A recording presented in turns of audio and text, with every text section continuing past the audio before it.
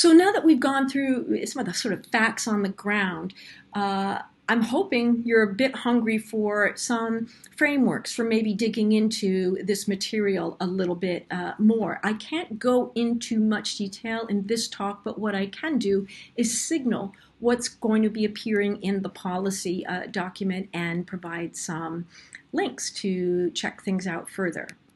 So I'm going to talk about 4 different kinds of frameworks for understanding. The first would be the social media influence ecosphere framework. The second would be the social media ideological circuits framework. The third would be the social media shame cycles framework. And the fourth would be the social media risk assessment framework. So all of these start with sort of a social science or behavioral science approach to the question of misinformation. This is a terrific article, if anybody wants to check it out, called Using Social and Behavioral Sciences to Support Pandemic Response. And they talk about how social scientists have long studied things like threat perception or risk behavior or communication or stress and coping. And a lot of what I'm about to say draws from that way of looking at the world. So the first framework is the social media influence ecosphere.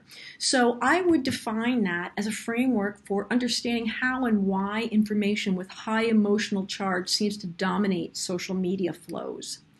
It's useful for understanding dynamics like the spread of viral rumors online, especially among young people. So I'm about to move to a big chart that I don't have time to dig into at length, but I have done an additional lecture on it if it's something that you would love to hear more about, and I will provide the link for that. So here you have the groovy dynamic here. You've got the influence ecosphere in the center, and it moves through social media actors, through events that get ticked off, to psychological states that become activated as a result of those events, to interface triggers that are built in, right? That move, that are designed to fire chemicals like dopamine and cortisol, that link to then social drivers like offline, like gossip and rumors, online like shame cycles. Then we move into algorithmic tracking at the platform level, checking out the speed and the frequency and the language and the location of our interactions, and finding the ones that seem to have the most what they call emotion on the move potential. At the platform level, what happens is certain kinds of interactions are dampened and certain kind of interactions are amplified in order to keep people online. Some of this is tied to flows like monetization. From here, we move to social media discourses about these processes that seem social but actually are techno-social. So you'll see positive things like promoting and donating and protesting, and you'll see negative ones like drama and trolling and bullying, right? And then finally at the very end, we've got social media practices that then map to these discourses. So generally accepted, using emojis or circulating memes, but contested if an image is too edited or if something feels like spam, right? So that was a very quick and dirty tour, and again, happy to share the longer lecture on that for anyone who is curious. The next framework I want to talk to you about builds off existing work on what's called ideological health cycles. I've called this a social media ideological circuit, and it is designed to illustrate how social media technologies like personalization or customization or ratings wind up pooling users into communities of ideological self-reinforcement. I prefer the term pooling to terms like filter bubble because pools can be moved. Bubbles are only popped. This is useful for understanding how things like conspiracy theories map to particular demographics online, and it can also be used to develop a plan for targeting different groups on the same platform. Before I go into the kind of circuit for you, I want to give you an on-the-ground example to have in your mind as we're going through this. So on TikTok, here are there are different kinds of communities, right? So there's what I would call following communities. You know, you follow somebody and then you see their stuff again. And then there are what I would call pooling communities, and those get generated by the different things, by algorithms that are tracking the different things you seem to like online. So there are many conversations. We're looking at the top left right now. There are many conversations with young people online, and you might have heard one with your kids about straight versus alt TikTok. And straight doesn't necessarily mean heterosexual, although a lot of heterosexuals seem to wind up there. Straight is more like mainstream TikTok, and alt is more like alternative TikTok.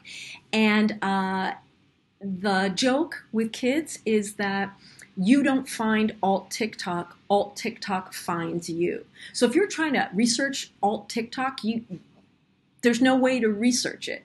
What you have to do is start finding out about popular memes and popular trends that alt TikTok kind of likes, and then keep following those, and eventually you wind up in that pool.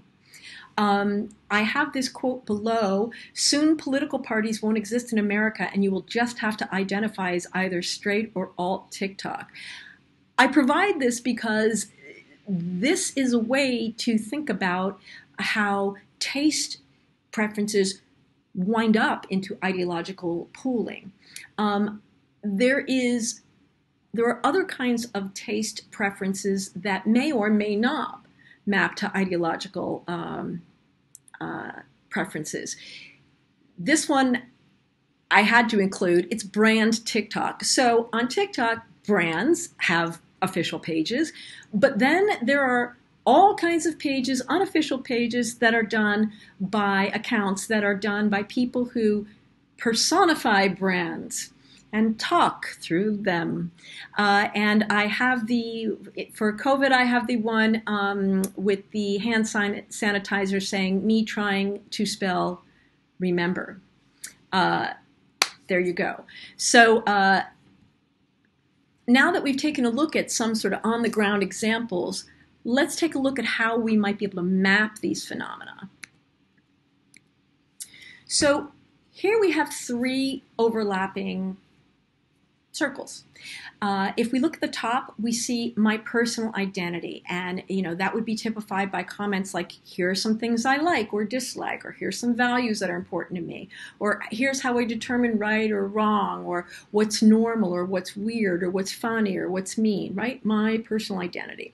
Then we have, on the purple side, we have a notion of social identity, and social identity has to do with feeling included in your in-group, or acting in a way that's consistent with your social role within that group, or knowing how to distinguish your group from other out-groups. And then on the green part, we've got my social media preferences. And what you hear in this sort of area are comments like, this platform or channel or news source is what everybody uses. Because you've not been exposed to anything else, because you've been algorithmically sorted by your taste preferences. You hear things like, this topic is something I should know about, or alternately, something I don't need to know about. And then we have things like, well, in my group, nobody follows this person or this source, or nobody supports this, or nobody believes this. So this gives us a way to understand how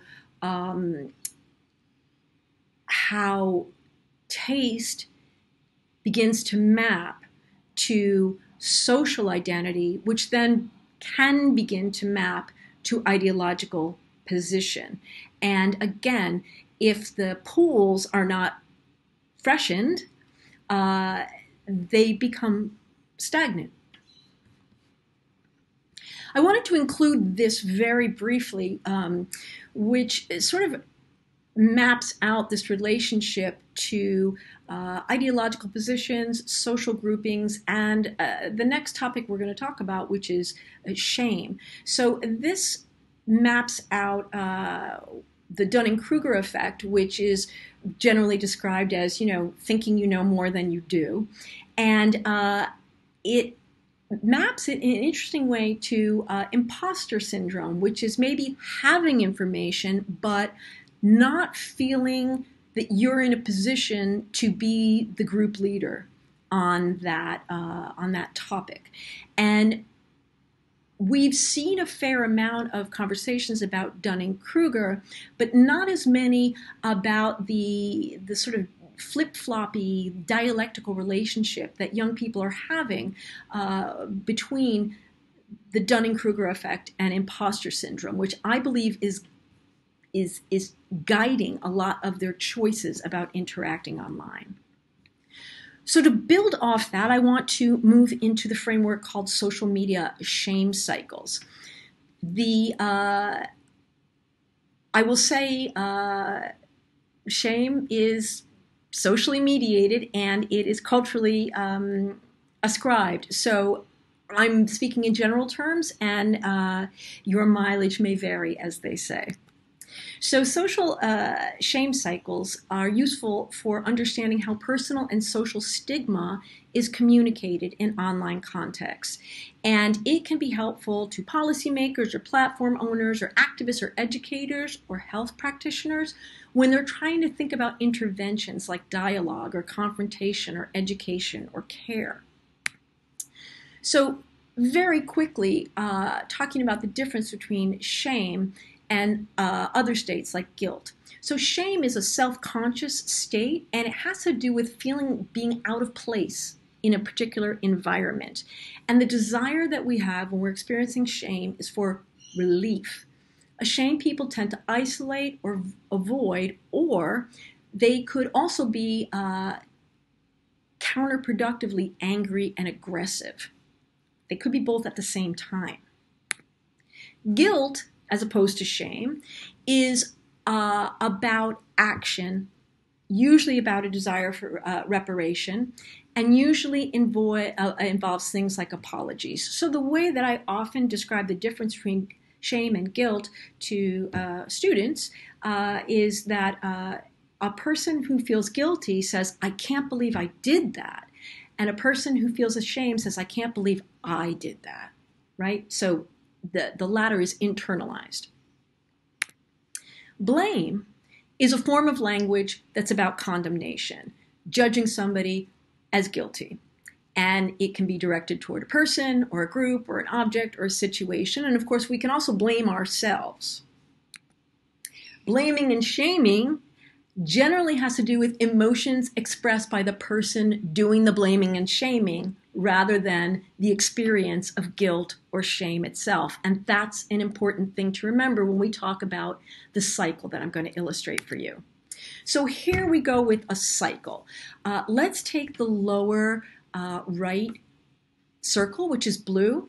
We'll start with shame. So again, we said this is an emotional state where you feel incompatible with a current social environment. And it exists on a continuum. So we can begin with words like awkward or weird, and we can wind up at the far end with words like remorseful or humiliated. Then we move to blame. So we move from a feeling that usually begins with I feel, to language that makes us the object of somebody or something else, right? So we can see at the very lightest part, that person or thing infuriates me or annoys me. And at the furthest, we see things like, in the beginning we see frustrates me or annoys me, and then at the end we see things like makes me anxious or makes me furious, right? So we see kind of a language shift that moves from the subject to the object. Why does that matter? It matters because once you can make somebody or something an object, you can mediate it. You can turn reactions that that can be quite dangerous. So if you look into the red circle, you see some beginning feelings like resentment or indecision about what we should do, and then you begin to see different levels of retaliation. And at the far end, you see things like cultural scapegoating and stigmatizing. There are moves generally in social media cycles to some sort of remediation. That would be the purple area. And by that, we mean tactics that people are engaged in when they encounter the red area. So they could ignore it, they could evade it, they could try to censor it, right? They could launch a counterattack. At the most open areas, we have reconciliation and restitution. But what we want to focus on now is the intervention area. So intervention, those are actions that are intended to prevent or alter the course of events, ideally in early stages of expression, right? So examples would be dialogue or confrontation or education or care. Ideally, you want to be in those lighter bubbles of language when you try to enter an intervention moment. So just to ground this, I want to give you some shame-based examples of interventions that have gone on during COVID-19 with varying degrees of success. Shame, because of the social media shame cycle, shame is quite a dangerous weapon to engage in. It might be extremely useful offline. It has pointed diminishing returns online. So the first is, here are some generally offline examples. We have shame as punishment. We've got Indonesia shaming citizens for breaking quarantine, having them dig graves. We've got some shaming that went on in Australian newspapers for young girls violating travel bans. We've got shame as stigma. We're seeing a lot of that around Islam and, of course, anti-China sentiment. We've got financial shame going on that is stopping a lot of international students from being able to get help. We've got essential worker financial shame, realizing that unemployment is paying more than they're getting. In the area of COVID, we've got kind of a long history of anti-vax shaming, right? And here are some memes that you can see online about that. And there's no doubt that COVID vaccines will enter into that conversation. We certainly are seeing mask shaming. Now, this is something we should drill down on because this is a great example of how memes can intersect with shaming dynamics in ways we might not want. So on the left-hand side, we've got a pro-mask meme. On the middle, we've got an anti-mask meme. So we can tell that we've got folks on both sides of the aisle using these kinds of communication tactics. But look at the one on the far right. This one is, it starts out, if you look at the image, it says when you're the only one without a mask on in Walmart, right? And you're supposed to be the lion among the sheep. And but on top of that, somebody has written, so that would be an anti-mask meme. But on top of that, somebody has written, this anti-mask meme is actually very accurate insofar as the lion is going to kill everything else in their picture, which signals that it's a pro-mask message. So when you start changing and overlaying commentary like this, you can easily weaponize somebody else's message or have your own message weaponized against you. And that is something to keep in mind, especially when you're dealing with material that's about shame, because the shame cycle is always about offloading shame. The last thing I want to talk to you about for frameworks is a risk assessment matrix. So this is something that might help explain how young people have learned to incorporate all the dynamics we've been talking about into self-perceptions of their emotional, economic, and physical risks online and off. It's useful for anyone working with young people's tendencies to narrate their experiences of trust and distrust through languages of authenticity. Referencing personal embodiment, so authentically feeling a certain way about something, and social mediation, that is deliberating the authenticity of others, right? Do they seem real? Do they seem genuine? And also knowing that our own authenticity is also being assessed. So that shame cycle I just showed you earlier, we saw this, this element of intervention. And now we're going to really drill into the notion that to effectively intervene in anything, you have to gauge somebody's perceptions of trust and risk, because nobody's going to tolerate an intervention if they don't trust the intervener and if they don't think the risk is worth it. So I wanted to put this here first before the matrix, because it is a way to think about how guilt and shame, they kind of differ depending on how you're thinking about them.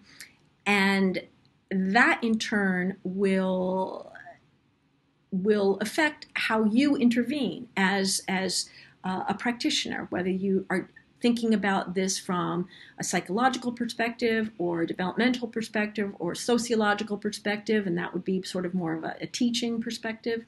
So from the psychological perspective, some people's personalities are just more shame prone and others are more guilt prone. From a developmental perspective, that's on the left-hand side, individuals or group experiences with trauma can leave them more prone to shame. So if you've been stigmatized in the past, if you are currently undergoing something like domestic violence in the home, your propensity for shame reaction is heightened. And obviously, if you're in a situation like you're in a refugee camp, right? And then sociological perspective, which is on the right. Socially dominant groups are more likely to experience guilt, and socially submissive groups are more likely to experience shame. Another way of saying that is, if you're socially dominant, you assume that somebody's upset is over something you did. If you are socially subdominant, you assume somebody's upset is about who you are. So these are three different ways that we can think about how people are managing their emotional register.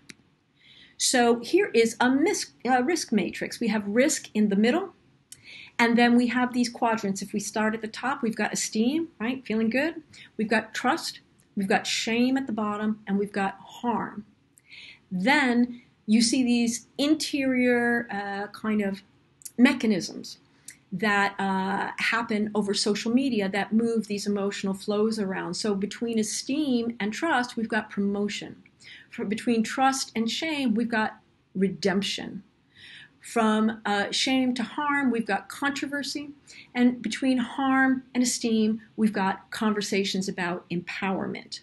So when we are sort of in the more positive section of things, authenticity tends to be assessed as an individual feeling, right? I feel empowered, or I feel good, or I feel seen. When we are talking about more negative aspects, authenticity tends to be assessed as a discourse. That is, I don't think they're real. I don't think they're true. I don't think this is trustworthy. When we are at the top right of our sort of diamond here, social media as a whole, gets spoken about as personally beneficial. It's a good thing. When we're at the bottom right, social media gets assessed as a whole as socially dangerous. It's not always a good place to be. When we are at the left-hand bottom, social media is assessed as publicly harmful. Bad things happen there. And then at the top, when we move from harm to fighting back, to countermeasures, to revolution, social media gets discussed as potentially transformative. The reason this is laid out the way it is because as a practitioner, you may want to take one of the outside clues to work toward the inside of the diamond. So if somebody's not telling you what's going on with them, but they're having these overarching conversations about how social media is dangerous, that could be giving you clues as to where they are in their own perception of risk and safety, and if they could use